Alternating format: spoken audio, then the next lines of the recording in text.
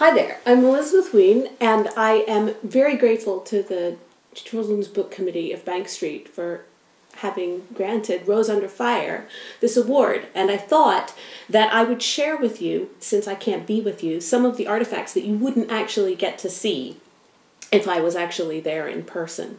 So I'm sitting here in my dining room. It is World Book Day in the UK. We celebrate in the beginning of March instead of in April because of school holiday clashes and the clash with St. George's Day in the UK. And in addition to being World Book Day, it's also Women in Aviation Worldwide Week. I'm in my sort of aviator mode because here in the UK, one of the things that kids do on World Book Day is they usually go to school dressed up as their favorite book characters. One of the things that I thought I'd share with you, actually, is one of the unwritten poems from Rose Under Fire, rather the unpublished poems. I wrote many of the poems for Rose Under Fire while I was visiting Ravensbrück in Germany, north of Berlin, in the summer of 2012. And some of them I did reject. The one I'm going to read to you now is called Bread Making.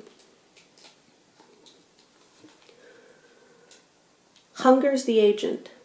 For your starving soul, I'll mix a scant batch of sour words, last year's stale meter. Then let the poem rise in the warm bowl of my head. Hunger's like yeast. I'll knead the awkward lines, longing to find them smooth and silky. But all the grist I have to fill this tired mix of words is coarsely ground, eked out with grit. A baker works with what she's got.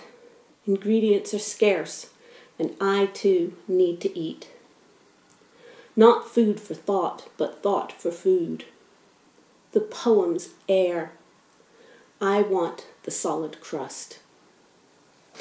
The epigraph to Rose Under Fire, the poem To a Young Poet by Edna St. Vincent Millay, I actually quoted on my yearbook page when I graduated from high school in 1982.